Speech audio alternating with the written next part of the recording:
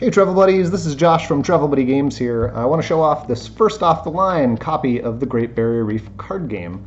We kickstarted this in April and set a December delivery date, but as of today it is on a boat on its way to the US, so we're going to deliver this board game early.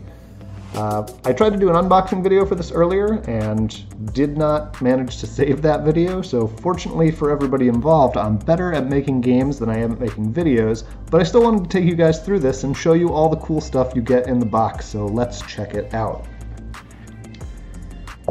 We've got this baggie with the coral meeples and the tokens in there. We're going to dump that out and look at those in a second. We've got two paper pieces in here. One is a rule book, one is a fact sheet. And this is kind of going to be standard for most Travel Buddy games. We're going to have one single page document front and back that teaches the rules of the game. And we want these games to have some depth to them so that they're fun to play, but we also want them to be approachable. I want you to be able to bust this out on a train or in a hostel when you're making new friends and be able to teach it in just a couple of minutes. So two-page rulebook, front and back, including graphical examples. We've got a big scoring example here at the end. We've got an example of card play down here, setup example, as well as some iconography breakdowns for what you're going to find in the game. The actual rules are just this column of text, and then this section that goes in detail about your actions and how you score at the end. This text all here is part of the endgame scoring example, so it really is quite approachable.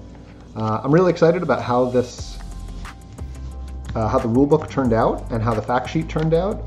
The pre-production copy they sent me, they didn't lay very flat. They had some whitening on the edges. For the final product, they've really cleaned it up. They're nice, they're slick, they're smooth, they lay pretty flat in the box, they look really good.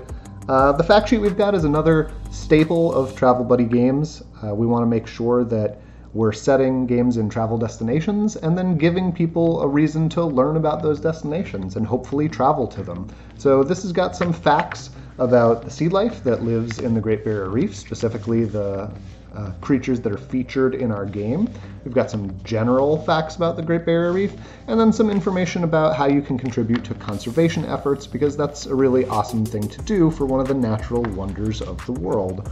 On the back of this fact sheet, we've got a little more game-related information. We created a solo mode so that you can play this on plane or train by yourself. You can play it at home when you feel like visiting the Great Barrier Reef without having to actually go to Australia. And then we've got a little brief reference here for what some of the scoring cards mean if you need more detail than is on the cards. All right, back to what else we've got in the box. We've got this score pad, which came out looking really nice. We put some extra pages on there after the pre-production version. We realized we had some space in the box left to work with. So I'm glad we beefed that up. We actually probably could have put 5 more pages on there, which I know now. And then we've got the cards in their little insert in the bottom.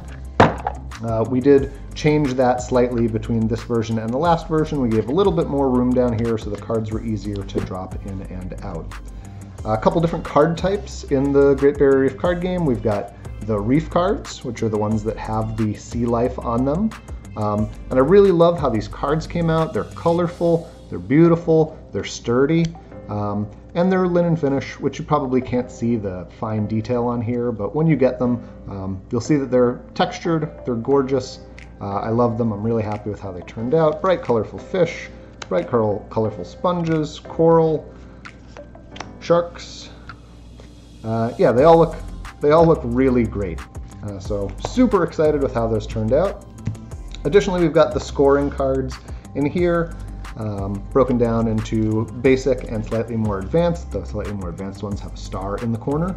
And for most of these games, you're just going to want to end up shuffling your scorecards all together once you're familiar with it. First game, you'll probably want to use just the basic cards, but once you know how to play, just a random assortment of scorecards will give a lot of variety and replayability to the games that you play. And now let's go ahead and look at some of the other components while we're showing off these cards. Sorry about the glare on this one. So the punch board bits I didn't get to show you, but they came out nice and easy. They're really sturdy looking bits. They're going to go on your scoring cards when you play so that you know which fish scores in which way. I love the sort of narrative there. The notion that the clownfish is social and he wants to be surrounded by other fish, or that the damselfish loves to school, so you get points based on how large the group is.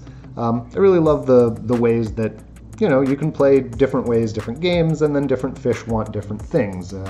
You know, in a game that, you know, doesn't really tell a story, it makes me feel like there's a bit of a narrative there, and I like that very much. So tokens look great. Then we've got the, let me set those aside. Then we've got the number tokens, these little guys that have fish and numbers on them. They're really cute, they're really clear, I like them a bunch. And when you play, you're going to create a market with these cards, which is going to tell you where you draw cards to refill your hand. Like when I play a card with a 4 on it, I will draw the card in the 4 spot to my hand at the end of the turn.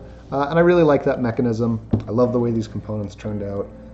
Oh, and I realized that I bailed on our score cards a little bit prematurely, because my favorite component in the game is these little coral markers that you use to track your score multiples.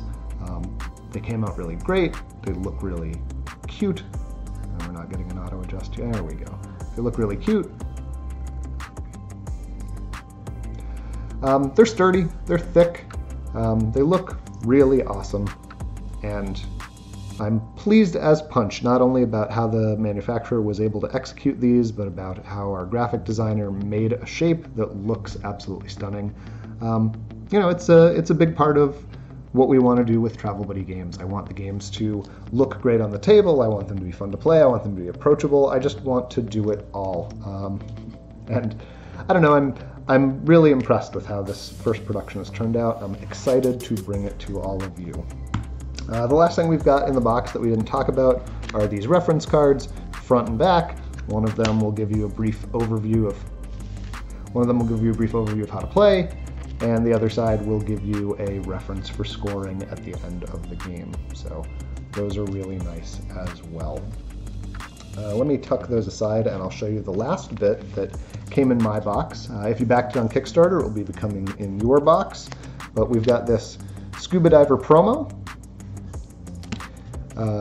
Little rule card telling you how to use it. It also came with one extra scoring card, Kickstarter exclusive only. I've already mixed that in with my scoring cards. Sorry about that. But everything came out looking great. So let's go ahead and tuck it back. Oh, the little screws for the punch board, which we already punched. So let's go ahead and put everything back in the box. I'll show you how it fits in there, and then we'll wrap it up. So here's the box. Cards go in their own little wells, split between two sides. You can see that the divider only comes up about halfway through the depth of the box. That's to leave room for your other components when you want to put your wooden bits in there, put your score pad in there, put your rule books in there. So one little baggie in the box can hold your tokens